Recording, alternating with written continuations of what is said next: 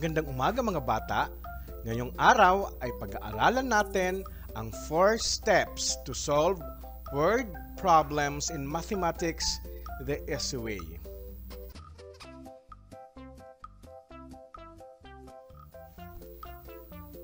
Step 1. Understand the problem. What are you trying to figure out? Unawaing maigi ang problem.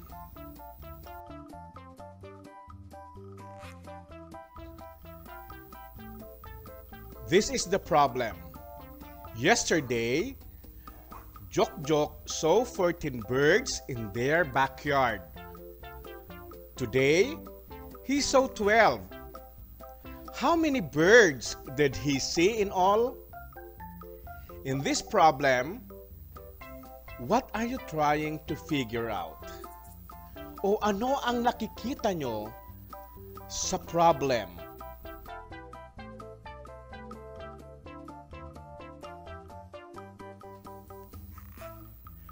Kung ang nakita nyo at sasabihin nyo, how many birds did Jok see in all? Then, tama kayo.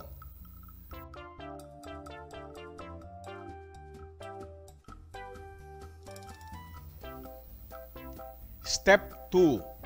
Get a plan o magplano kung papaano nyo sasagutin ang question. Kayo ba ay mag-a-add or subtract?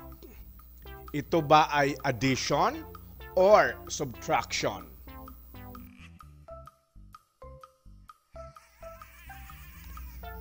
Always look for clues. Here are some clue words that will help you decide what to do.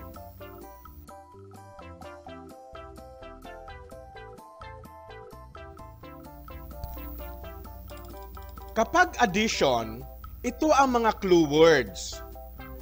In all, altogether, sum, and total.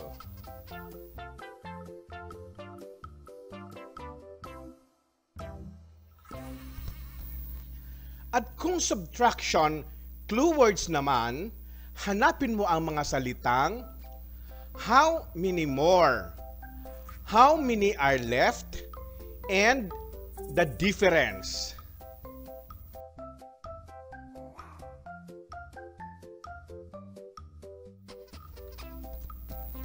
Balikan natin ang example kanina. Yesterday, Jok saw 14 birds in their backyard. Today, he saw 12. How many birds did he see in all? Kung ang nakita nyo or may nakita kayo na salita na in all, tama kayo.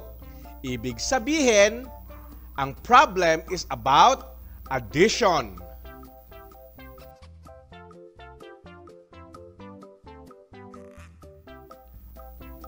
Ngayon, dahil nakita natin na in all, tayo ay mag-a-add. Dahil sa naintindihan nyo na ang problem at meron na tayong plano, ang susunod na gagawin natin ay ito.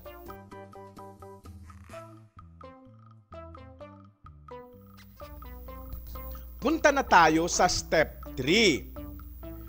We will write a number sentence using the information in the problem and work it out.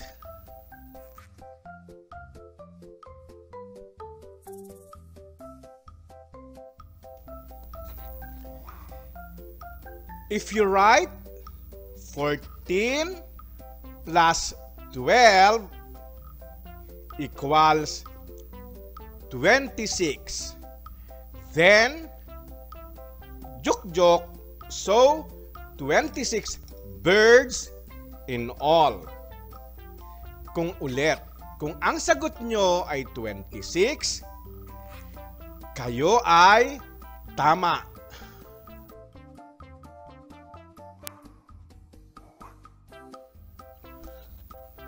Ang pinaka-last step 4. Look back. Tanungin ang sarili, tama ba ang sagot ko sa question?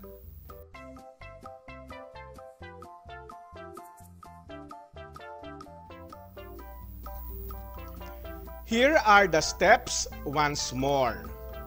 Uulitin ko. Step 1. Understand the problem. O unawaing maigi ang problema. Step 2. Magplano. Get a plan. And step 3. Solve it. And step 4. Look back or check your answer.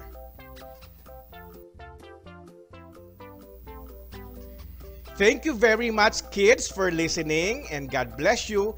See you again next time for another mathematics.